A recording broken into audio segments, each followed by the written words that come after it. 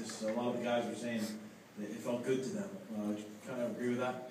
Yeah, I think it was one of those practices today where you want to get a good sweat, knowing it's an early game tomorrow, or afternoon game, and we just wanted to make sure that we're ready for tomorrow. Claude Julien Fitzgerald, Fox 25. How specific were you on the bench? The guy said the message didn't really need to be sent, but was there any part of you saying no fighting or no getting into that? Because it was pretty obvious what the Rangers were trying to do, especially the fourth line. Yesterday? Yeah.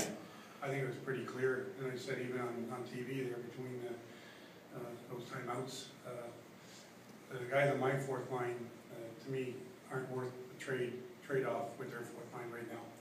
Those guys are pretty valuable players for us, so whichever way they see their players, I certainly don't want to see one of mine necessarily in the penalty box with one of theirs, because it plays to their advantage.